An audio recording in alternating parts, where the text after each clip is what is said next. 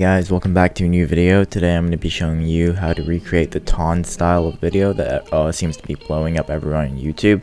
So it's like the very clean, minimalistic, like smooth style that are like really short as well. So yeah, as you can see in the preview that was just shown, that is what we're going to be learning in today's video, and this is a very easy tutorial. It's very easy to follow along, so let's get straight into it. The first things first, you want to have DaVinci Resolve open. If this is your first time editing with DaVinci Resolve, just go ahead and create a new file, and then down here click on the setting here, make sure you're on 1080p 60, and make sure the timeline frame rate is 60 fps. And if this is blacked out, you're gonna have to delete your entire timeline. So you're gonna click on this and press delete, and then completely delete it, and then now you can change it. But I'm gonna go ahead and press Ctrl Z there just to undo what I just did.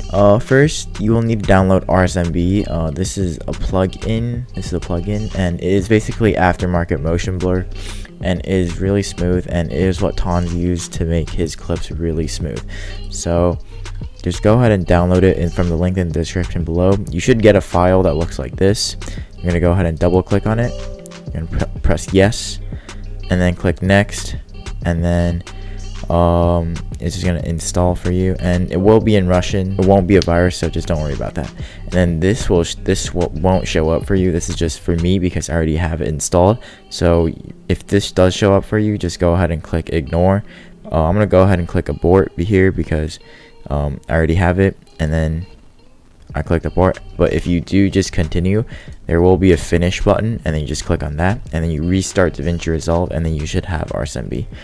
Alright, so next what you're gonna do, I'm gonna go ahead and delete everything that I have here because I'm restarting. So first, what you want to do is get your music.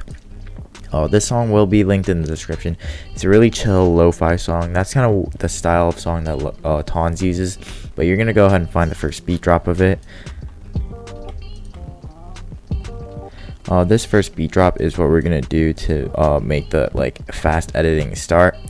And the clip that I will be using is my clip, and I'm not like the absolute best player, so just keep in mind. But if your clips are really good, then you should use that. But next, what we're gonna do is we're gonna drag in the clip that you want to use. So for me, this is the clip. Overall, I kind of mess up a few times, and this was just me free building earlier, so I'm gonna just go ahead and start it where I don't mess up anymore. So it would be like right here. When I start running, I'm just gonna go use this, and then I'm gonna end it where I mess up, which should be pretty soon. Yeah, I mess up here, so I'm just gonna cut it like right here. Use Control B to cut, by the way. And yeah, that's pretty much it. So next what we're gonna do is we're gonna go ahead and find the part where our first edit starts. So around here, this is where the first edit starts, and this is where we're gonna make it full speed. So before this, we're gonna make it 50% speed. Tonz does this in his video sometimes. This is completely optional. You don't have to do this if you don't want to, but I personally really like the look of it. So what we're gonna do is we're gonna go ahead and select the clip. We're gonna press Control R, and then we're gonna go ahead and add a speed point onto the frame where we want the 100% speed to start. We're gonna change the front portion here into 50% speed. And then what we're gonna do, we're gonna go ahead and click on the X here, right click on this. We're gonna go ahead and go into retime curve, and go ahead and click on the drop down arrow, click on retime speed. We're gonna select this white dot, and we're gonna click on this button right here. This smooths it out so that it turns from 50% to 100% slowly and smoothly, so that it doesn't look as choppy. So yeah, that's pretty much it. And now we're gonna go ahead and click on this white box here to exit out of that. Just gonna drag this back up so we can see this, and then we're gonna go ahead and find we're gonna go ahead and find the frame, and we're gonna press M to mark. So just press M on that, and then we're gonna go ahead and drag it back on here. We're gonna cut off the clip here, cut off the song here with Control B again, and we're gonna select all these. We're gonna drag it to the beginning of the timeline. This is how it's gonna look for now.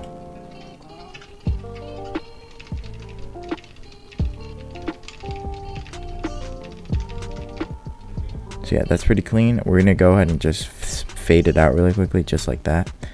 it just fades out into black really smoothly. And then next, what we're going to do is we're going to go ahead and add in text here.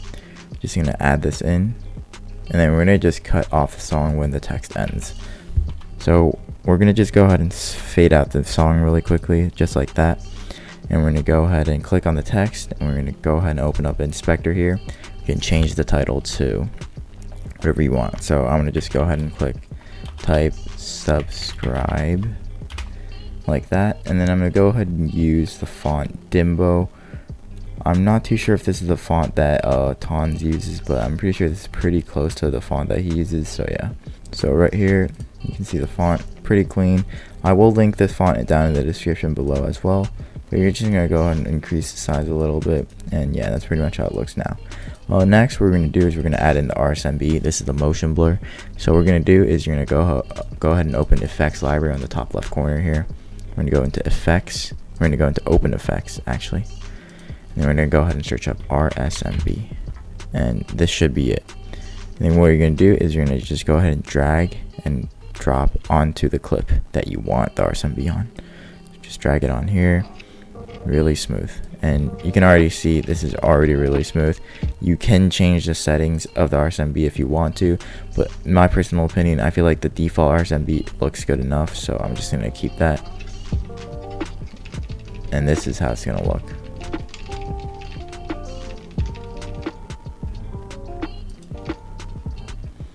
I'm going to go ahead and make the fade out a little longer because that was a really quick fade. But yeah, that looks like a really good fade. So yeah. Next, what we're going to do is we're going to go ahead and put our cursor or our timeline thing here on top of the clip here, on top of your building clip, and we're going to go into Fusion right down here, this button here. And then now what we're going to do is we're going to go ahead and press Shift Space, and we're going to type in CC, and we're going to go ahead and press Enter. That didn't work, so we're just going to do it again. And this is the color corrector. This makes it so that you can change your colors around a little bit and make it look better. So personally, what I do for this is I put the saturation up a little bit. I put the saturation up a little bit, and I put the contrast up a little bit.